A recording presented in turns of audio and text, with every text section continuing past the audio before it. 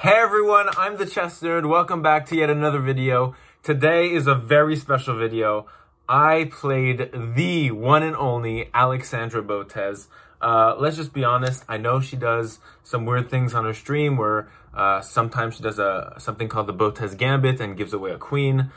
She's a monster. In real life, she's an absolute monster, and I got absolutely dominated in this game. I'm not gonna lie. At some times you're gonna cry for me because it gets so bad. I lost by a lot. Anyways, I hope you enjoy the video. Let's get on with it.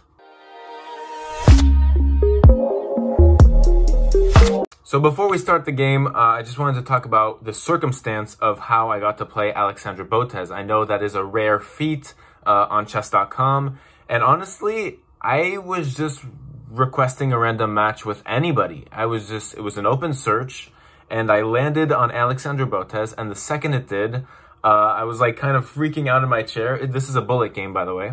And so I checked afterwards, and she was not streaming. So, you know, in her off hours, she does also play chess.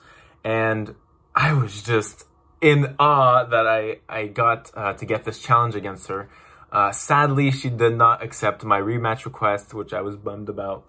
But this is the game. So she starts out with d4, d5, and here bishop f4. So maybe trying for the London system here with e3, c3, and knight f3, knight d2, as we well know it.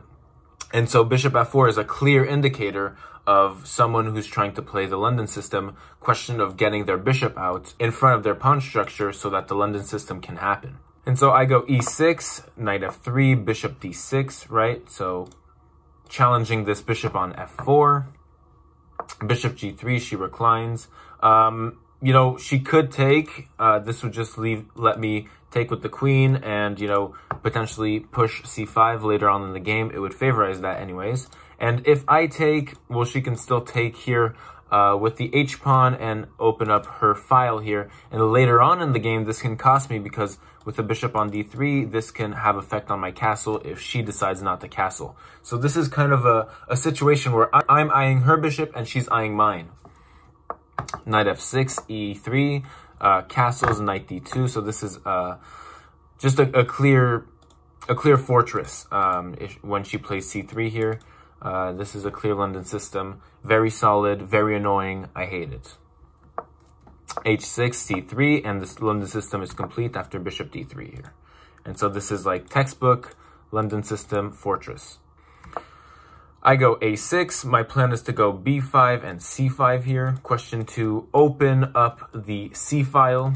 And so queen c2, queen e7, knight e5. And so this is a very bright move from her. She's trying to impose her knight on this weak square, which she controls 3 times. I only control twice. And knight e5 is good, but not yet. I wouldn't have played it yet. Here, it's still, you know, favorable for me. There's some lines where I can exchange this knight, and here I can already take over this bishop. And, you know, not only do I double her pawns, but taking this bishop would help my position. Instead of what I did, which is not takes, I was a bit too polite and I did not take the knight. Here I decided to play c5, so trying to open up the c file maybe and going on her queen. b3 takes. So this lets her, you know, do f4 in the future, which in retrospect I shouldn't have done. I shouldn't have played this because f4 gets really strong, and there's not a burden of the e3 pawn being left behind and creating that sort of bad pawn structure. Rook e8, castles, and queen f8. So I don't know really why I played this. This was a couple weeks ago, so it wasn't really me. But queen f8 really, I think, tucks my queen in. And again, rook e8 is a weird move because there's just no future to even pushing this e6 pawn.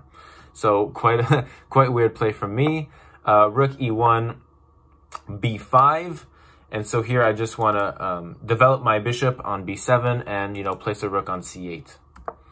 Rook c1 and b4. This is my first mistake of the game. What b4 does, it lets go of this c4 hold. And once I play b4, this just gives her an easy pass to play c4. And I think I lacked patience here, honestly, because I had a good playable position after bishop b7 and rook c8 here, and just capitalizing on this open file. semi-open file. B4 and now C4. So this lets her, you know, she has options from here. She can push C5, get a passed pawn, or she can take my D5 pawn and open up this C file for herself. So I need to take here, and when she takes, this pawn is a home run. So this pawn is passed, and this is, she has a lot of space. I don't have much space, and, you know, after bishop B7 here, yes, my bishop is developed, and all my pieces are, but I think it's too late because it just gives her this pass, right, of C5, C6.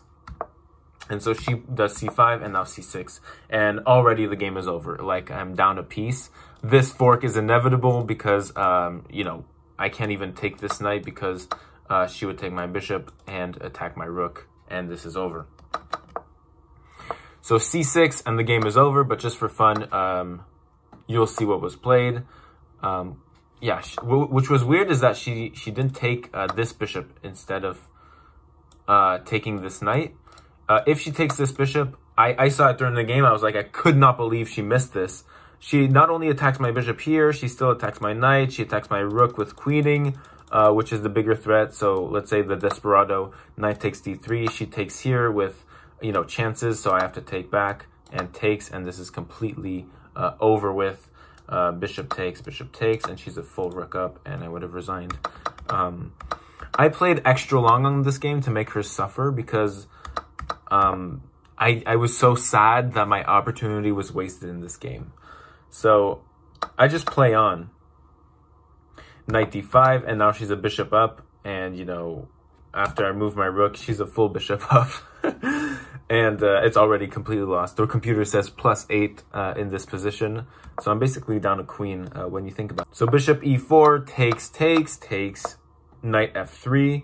And, you know, it's getting a bit better for me. I got a pawn back. That was very important. And, you know, maybe I might have some surviving chances. I'm not even going to try to say draw chances. But yeah, some surviving chances if I get my bishop out of the way and I get clean. And I do like rook d7, maybe push this pawn up. It's a passed pawn. But yeah, overall, my position is still completely compromised. And rook e6 is just the top of the cheese. Let's knight d4 with the chances on my rook. And, you know, tempo, and now e6 is a passed pawn. And now my bishop is completely compromised here. Beautiful fork and beautiful play by Alexandra Botez.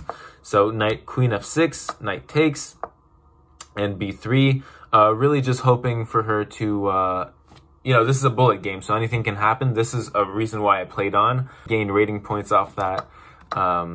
So knight takes d5, attacking my queen. Queen f7 and queen c8. King h7 and knight f4. Rook b2, rook e8, and here I resigned.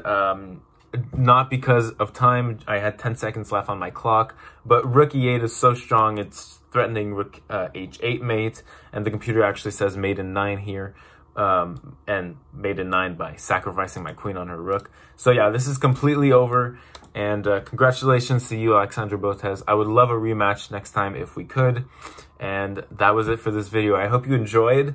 Yeah. Blast me in the comments, roast me. I was just completely terrible this game. It was not the same performance as against Jen Shahad, whom I beat. Go see that video. It will be right up here. And have an amazing day. Don't forget to like, comment, and share. And don't forget, the donation link is open. If you can beat the highest donation, then you will have your name on my screen for the chess analysis videos. So good luck to you all, and see you next time.